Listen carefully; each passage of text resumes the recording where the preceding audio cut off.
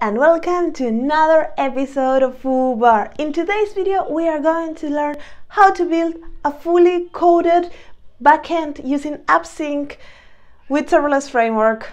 If you are interested in watching more content about serverless, cloud computing and software engineer practices in general, subscribe to my channel in the red button below. I post a video every Tuesday, so let's get started.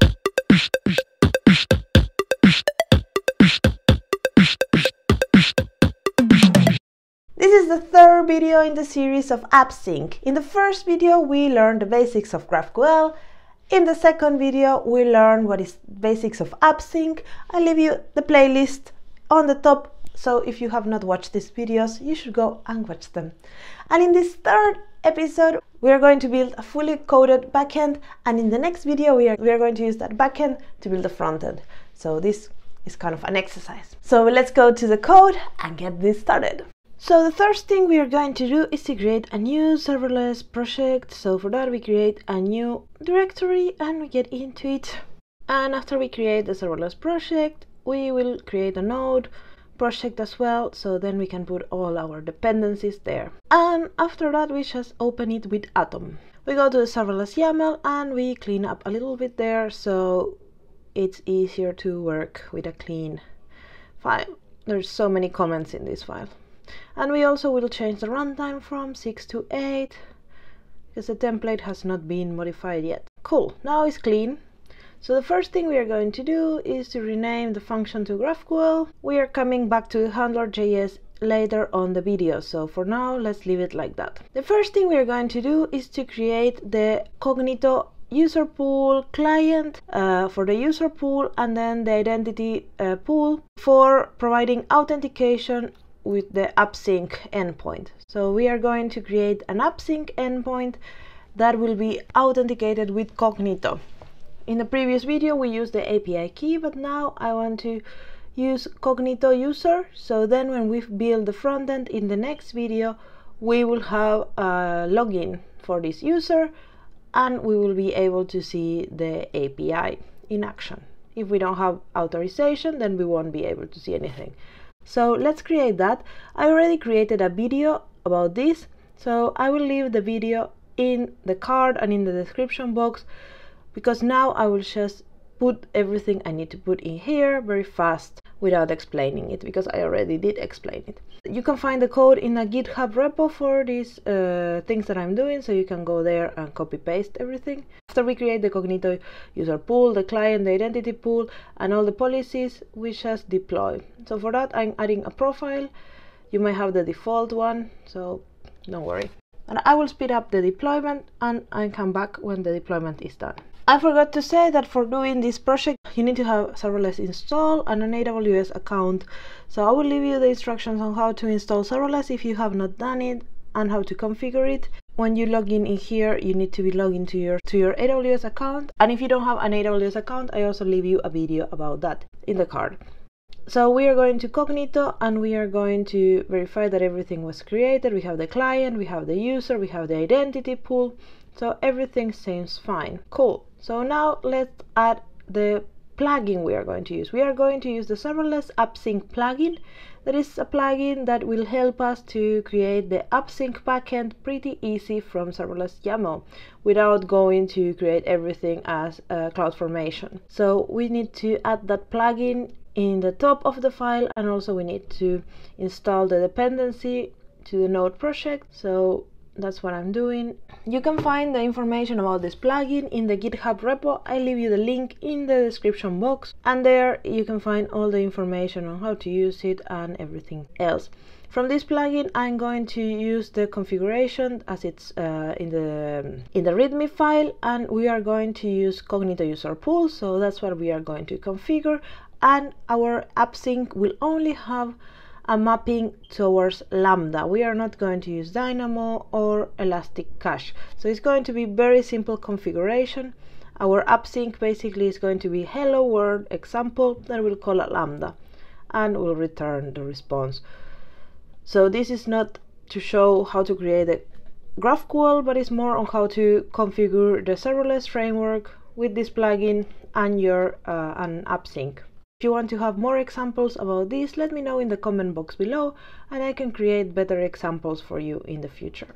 So here you can find an example on how to configure it. It's quite a long configuration that you need to add to the custom, but let's go step by step.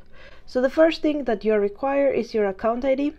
And for that, I'm going to use the Serverless Pseudo Parameters plugin. So we need to install that one too and put it in the plugins property in the top of the file. And that will let us have reference to our account ID with a hashtag. So we don't need to look for our account ID, and this code can be reutilizable in different accounts. So we install that, the node dependency, and then it's ready to be used. Next, we are going to configure the AppSync itself. We'll put in a name to it. I will call it SLS AppSync API. Then we are going to pick an authentication type. You have APIs, you have OpenID, you have Cognito user pools, and we are going to pick Cognito user pools. Then you need to configure your Cognito user pools.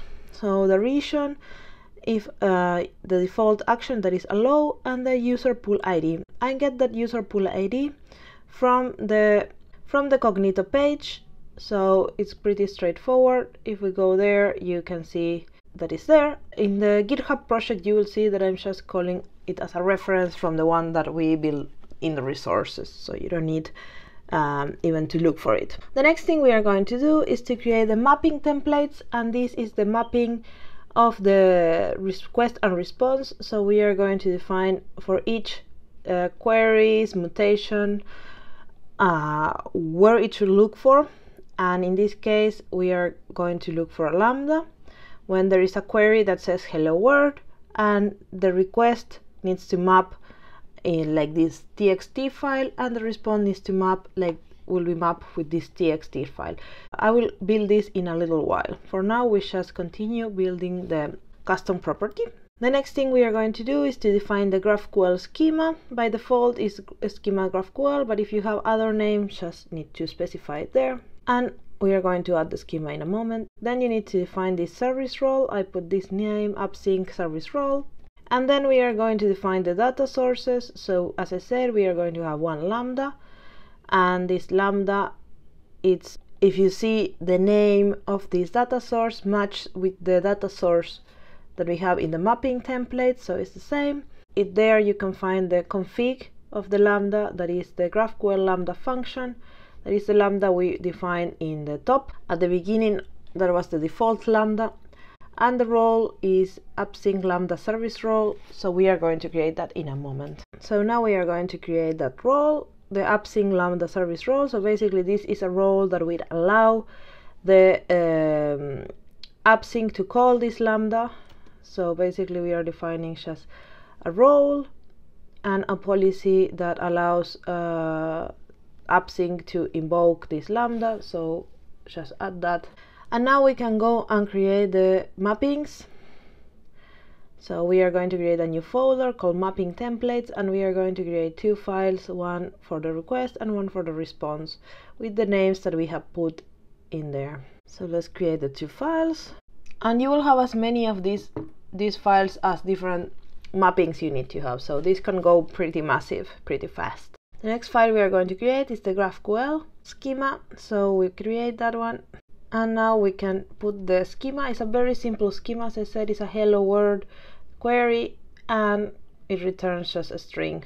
So it's pretty straightforward, with some parameters that we are not even going to use in this example. So now we can go to the request mappings, and we are going to print the request. So basically, this is the mapping that AppSync will do to the lambda. So the field is hello world, then the arguments are the whatever is in the arguments, and in the handler we are going to pass the username. And then the response is basically we are matching the result to the response. So now we go to our handler, and you can see that we are grabbing these arguments that we pass. So we have the consumer key and the consumer secret. They are the event arguments that we are passing in the schema. We are not going to use this, but if we were using them, this is the way that we map them.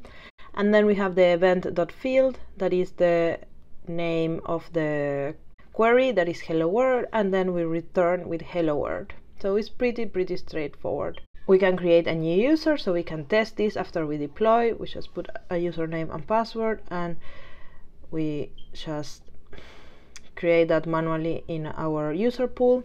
And then we deploy, and I will speed up this so we can see what happens. So after this deployed, we will go and see in the AppSync service that we have the AppSync that we created. And then if we go to queries, we can log in with that user that we just created, and we can test this out.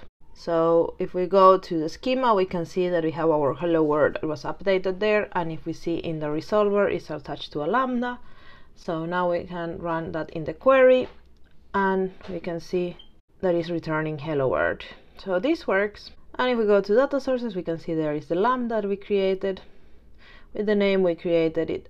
And in the schema, as I said, the resolver is the one we are interested in. And in the settings, we can see that the user pool is configured correctly. So everything is as we put it in the serverless YAML. This was the video for today. I hope you like it. If you did, give a big thumbs up. And if you know somebody that might be interested in this topic, share it with them. If you have any comment, questions, or things you would like to see about AppSync or whatever, just leave them in the comment box below. I like making videos that you are interested in watching. Around here there are other videos from my channel for you to watch, so go ahead and click, and if not, I see you in the next episode of FooBar. Ciao ciao!